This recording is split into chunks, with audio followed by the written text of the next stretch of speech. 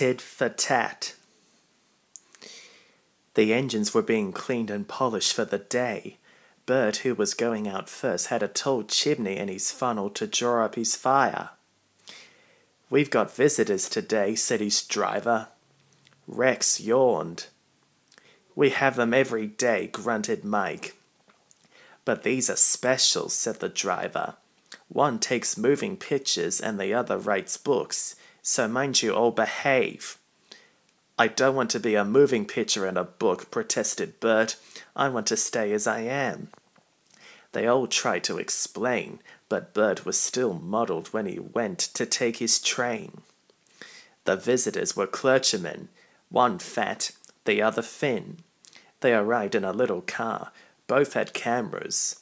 They shook hands with Bert's driver. "The thin controller," he told them, "says you could ride with me in Bert's tender if you like." "Thank you," they said. "May we come later, please? Just now the sun is shining so nicely that we want to take photographs." Then they asked Bert his name and told him how smart he looked. These visitors, he thought, do at least know how to speak to engines. He puffed away, feeling happier. Wherever the line came near the road, level crossings, bridges, stations, there the two clergymen were squinting into their cameras. Bert found this rather upsetting. "They might wave at an engine," he complained.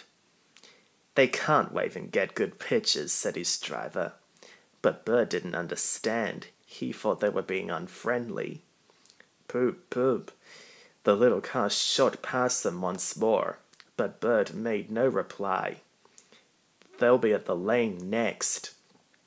The lane is a side road. It runs for a short distance alongside the railway. There is no fence. It had rained hard in the night. There were puddles in the lane.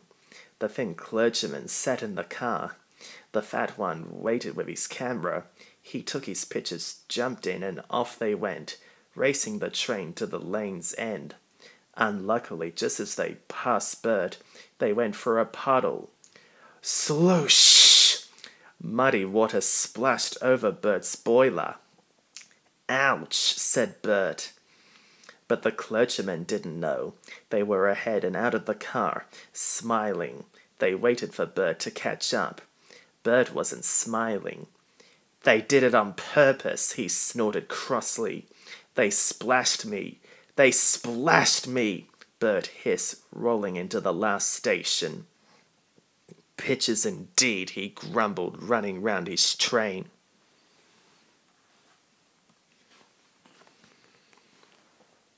"I'm a nice picture covered in mud," he sizzled crossly when the fat clergyman sat in his tender for the journey back.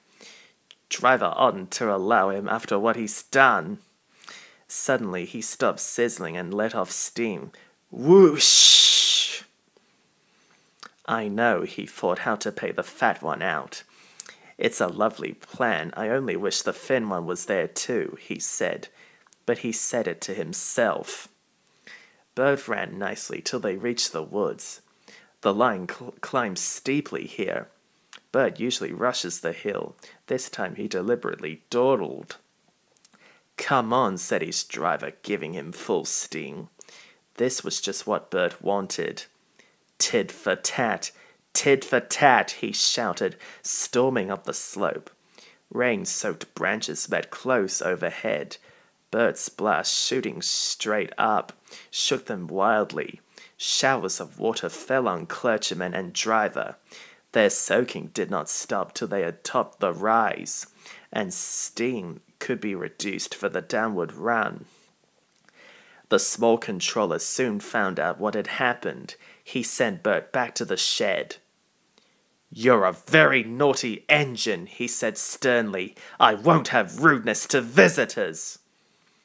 "They splashed me," faltered Bert. "I only—" "That's no excuse. I'm ashamed of you." Bert went sadly away, but he was happy again when Rex and Mike came in. "Those visitors are nice," he told them. "They came and said sorry. And I said sorry too. Then they cleaned me like Driver does. They know lots about engines, he went on. The Finn one's writing about me in a book. He promised he'll write about you too. Think of that.